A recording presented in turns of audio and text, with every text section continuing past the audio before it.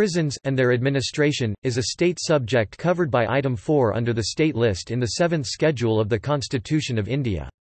The management and administration of prisons falls exclusively in the domain of the state governments, and is governed by the Prisons Act, 1894 and the prison manuals of the respective state governments. Thus, the states have the primary role, responsibility and authority to change the current prison laws, rules and regulations. The central government provides assistance to the states to improve security in prisons, for the repair and renovation of old prisons, medical facilities, development of borstal schools, facilities to women offenders, vocational training, modernization of prison industries, training to prison personnel, and for the creation of high-security enclosures. The Supreme Court of India, in its judgments on various aspects of prison administration, has laid down three broad principles regarding imprisonment and custody. Firstly, a person in prison does not become a non-person. Secondly, a person in prison is entitled to all human rights within the limitations of imprisonment. Lastly, there is no justification for aggravating the suffering already inherent in the process of incarceration. Types of prisons. Prison establishments in India comprise 8 categories of jails. The most common and standard jail institutions are central jails, district jails and sub-jails. The other types of jail establishments are women jails, borstal schools, open jails and special jails. Central jail. The criteria for a jail to be categorized as a central jail varies from state to state. However, the common feature observed throughout India is that prisoners sentenced to imprisonment for a long period, more than 2 years, are confined in the central jails, which have larger capacity in comparison to other jails. These jails also have rehabilitation facilities. Madhya Pradesh has the highest number of 11 central jails, followed by Maharashtra, Punjab, Rajasthan and Tamil Nadu with 9 each. Karnataka and Delhi each have 8 central jails. Arunachal Pradesh, Meghalaya, Andaman and Nicobar Islands, Dadra and Nagar Haveli, Daman and Diu and Lakshadweep do not have any central jails. District jail. District jails serve as the main prisons in states, UTs where there are no central jails. States which have considerable number of district jails are Uttar Pradesh 57, Madhya Pradesh 39, Bihar 31, Maharashtra 28, Rajasthan 24, Assam 22, Karnataka 19, Jharkhand 17 and Haryana 16, Kerala 11, West Bengal 12, Chhattisgarh 11, Jammu and Kashmir and Nagaland 10 each. Sub-jail. Sub-jails are smaller institutions situated at a sub-divisional level in the states. 9 states have reported comparatively higher number of sub-jails, revealing a well-organized prison setup even at lower formation. These states are Maharashtra 100, Andhra Pradesh 99, Tamil Nadu 96, Madhya Pradesh 72, Karnataka 70, Odisha 73, Rajasthan 60, Telangana and West Bengal 33 each. Odisha had the highest capacity of inmates in various sub-jails. 7 states, UTs have no sub-jails, namely Arunachal Pradesh, Haryana, Manipur, Meghalaya, Mizoram, Nagaland, Sikkim, Chandigarh and Delhi. Women's jail. Jails built to exclusively house women prisoners. Most of the staff in such jails are usually women. Maharashtra has 5 women jails. Kerala and Tamil Nadu each have 3 women jails. Borstal school. Borstal schools are a type of youth detention center and are used exclusively for the imprisonment of minors or juveniles. The primary objective of borstal schools is to ensure care, welfare and rehabilitation of young offenders in an environment suitable for children and keep them away from contaminating atmosphere of the prison. The juveniles in conflict with law detained in borstal schools are provided various vocational training and education with the help of trained teachers. The emphasis is given on the education, training and moral influence conducive for their reformation and prevention of crime. 9 states, namely, Himachal Pradesh, Jharkhand, Karnataka, Kerala, Maharashtra, Punjab, Rajasthan, Tamil Nadu and Telangana have borstal schools in their respective jurisdictions. Tamil Nadu had the highest capacity for keeping 678 inmates. Himachal Pradesh and Kerala are the only states that have the capacity to lodge female inmates in 2 of their borstal schools. There are no borstal schools in any of the UTs at the end of 2015. Open jail. Open jails are minimum security prisons. Prisoners with good behavior satisfying certain norms prescribed in the prison rules are admitted in open prisons. Prisoners, here, are engaged in agricultural activities. 17 states have functioning open jails in their jurisdiction. Rajasthan reported the highest number of 29 open jails. There are no open jails in any of the UTs at the end of 2015. Special jail. Special jails are high-security facilities that have specialized arrangements for keeping offenders and prisoners who are convicted of terrorism, insurgency and violent crimes. Special jail means any prison provided for the confinement of a particular class or particular classes of prisoners, which are broadly as follows: prisoners who have committed serious violations of prison discipline. Prisoners showing tendencies towards violence and aggression. Difficult discipline cases of habitual offenders. Difficult discipline cases from a group of professional, organized criminals. Kerala has the highest number of special jails, 16.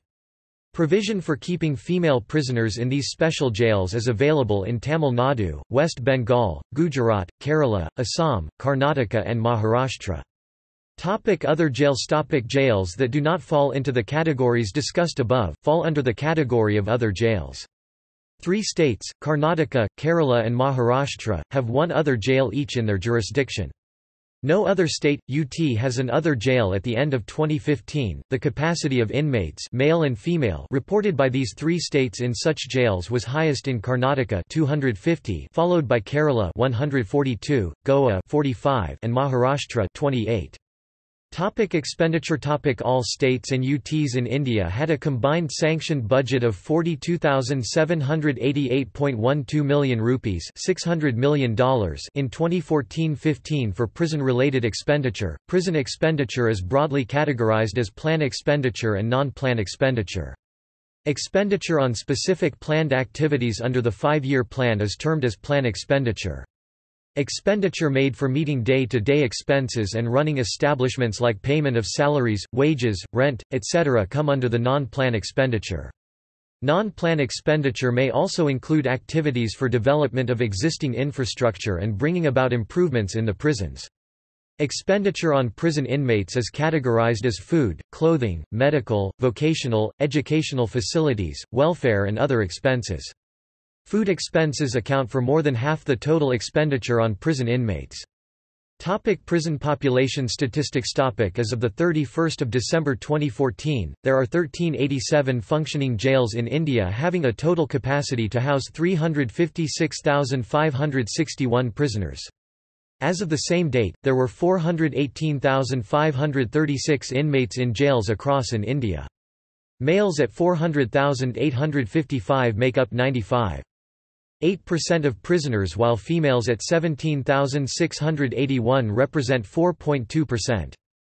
As of 31 December 2015, there are 1401 functioning establishments, institutions in India housing a total of 419,623 inmates, which includes pre-trial detainees and remand prisoners.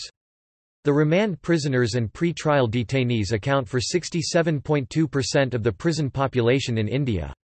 The official capacity of the prison system is 366,781. Therefore, the occupancy level is at 114.4%.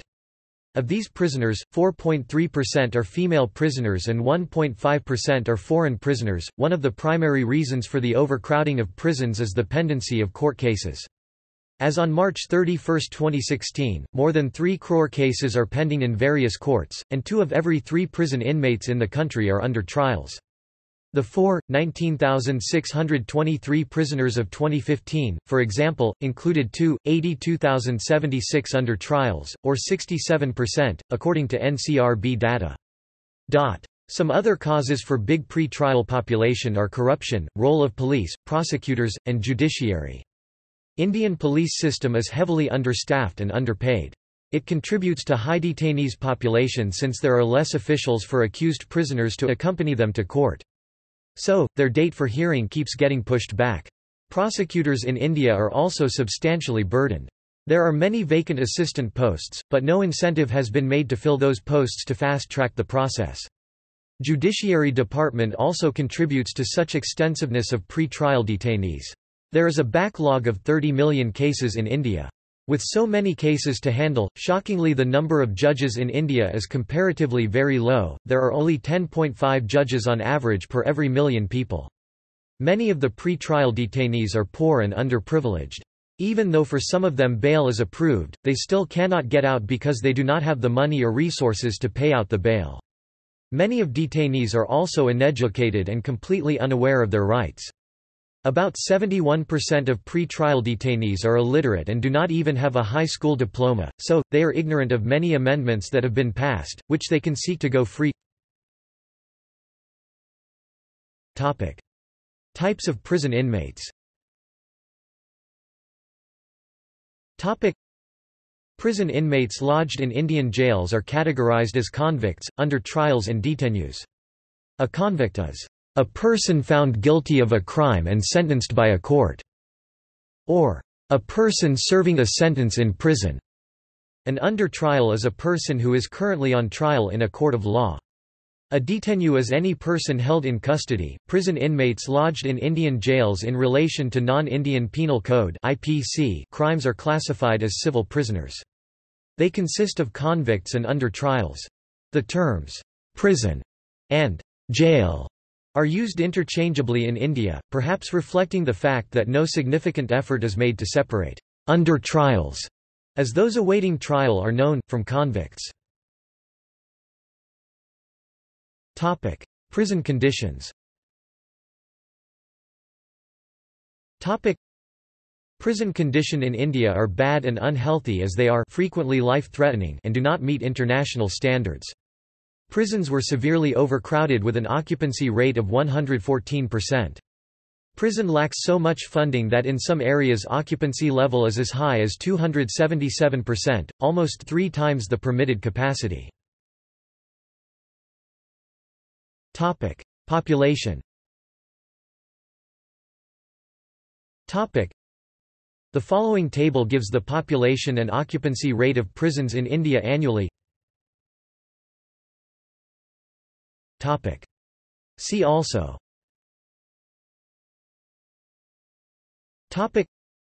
Capital punishment in India. National Crime Records Bureau. Prison officers ranks.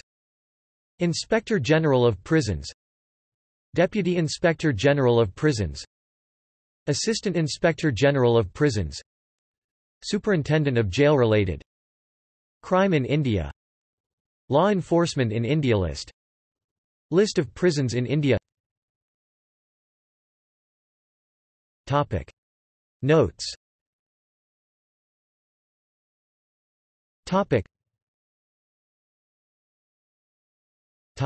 References.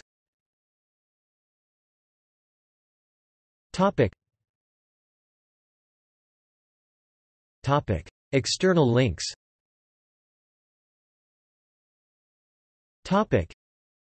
http://ncrb.gov.in/statpublications/sci/prison 2014/prisonstat 2014 rev 1.htm http://ncrb.gov.in/statpublications/sci/prison 2014/contab htm